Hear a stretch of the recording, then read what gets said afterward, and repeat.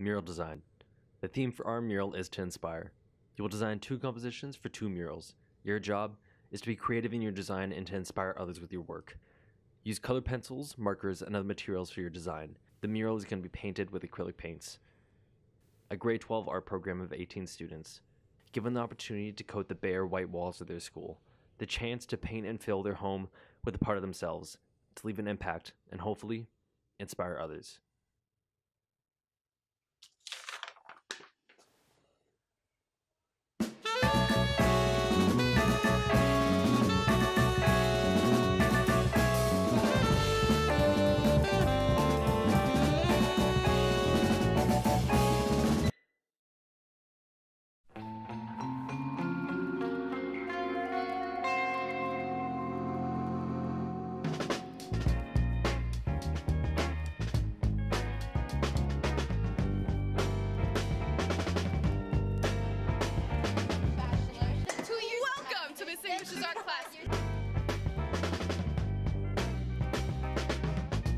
After our teacher, Miss English, gave us this opportunity, we all set off, creating thumbnails, layouts, and designs for what we want to see in our hallways, spending the next few days on our propositions.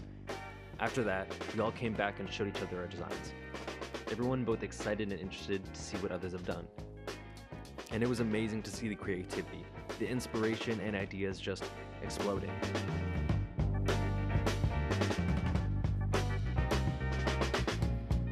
Wanting to get an idea of what people think the murals should be, our teacher decided to hold a vote with the public. Setting up all our designs on a table side by side with a small bowl, letting our class, along with an accompanying couple of classes, the task to vote a marble for the mural that you like.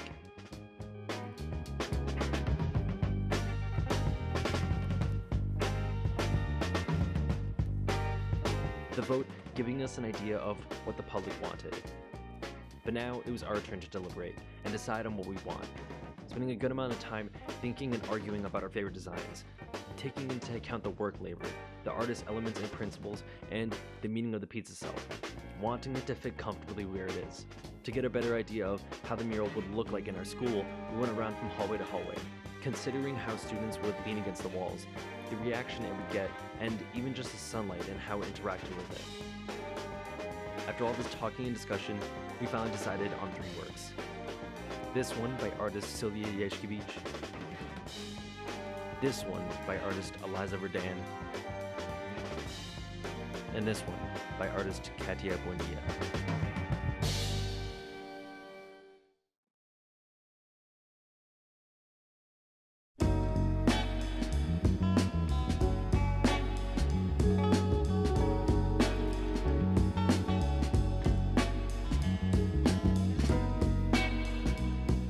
Now that we have our picks for the murals, it's finally time to prepare for the painting. We split ourselves up into groups in order to the work labor and what strengths we artists have. Next was the material that we would paint on. Our teacher then ordering in 7 wooden boards of various sizes. Because of the different lengths, we need to cut them down to the same size.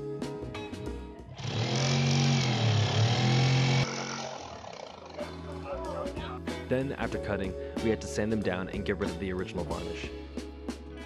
Finally, cover the board in a layer of gesso, using it as a white primer base for the paint. Then, after all the board prep, it's time to carry them up to the 2nd floor to the photography room.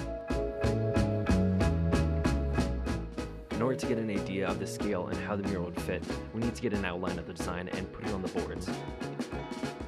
In order to do that, we printed laminated line versions of the designs.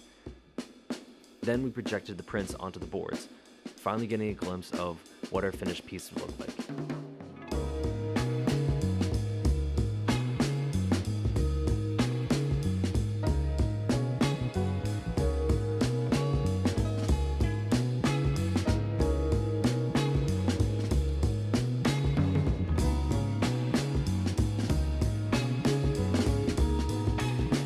Now we are almost ready to paint, but in order to do so, we need to get some idea of what the artist envisioned it as. To do so, we gather references, images, and just other things that the artist needed to properly display their ideas. Anything to help the painters wrap their minds around it, to tackle the original vision of the artist.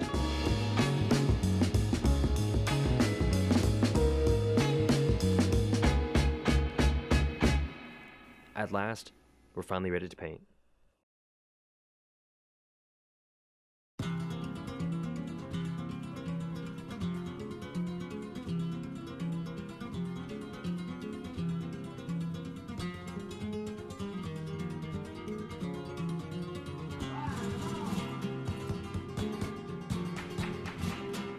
started off doing the first layer, just getting simple shapes and areas of color, getting as much of the board covered in paint as possible.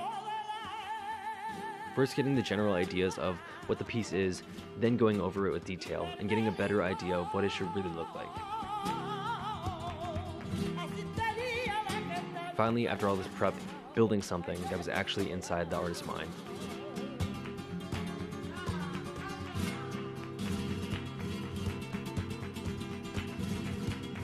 When doing the murals, we essentially used 3 main techniques. Because of the paintings requiring sharp, strong edges and lines, we needed a way to create these lines without frustratingly trying to do it by hand. How you do so is by using masking tape.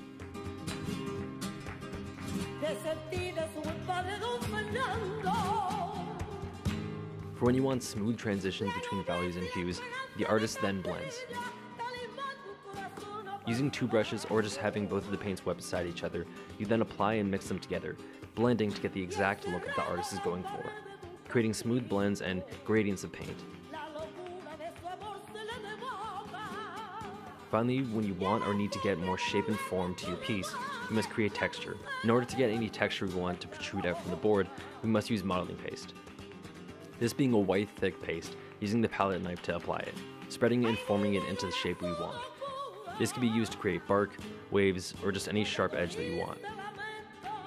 These 3 techniques were mostly used, but along with that were a multitude of others, such as drip painting, stenciling, and drawing. A layer of clear matte varnish being reapplied in order to seal and protect the work. All of this hard work going on for about 2 months, finally culminating into the results. Over 60 days of painting, hard work, and learning, we finally finished.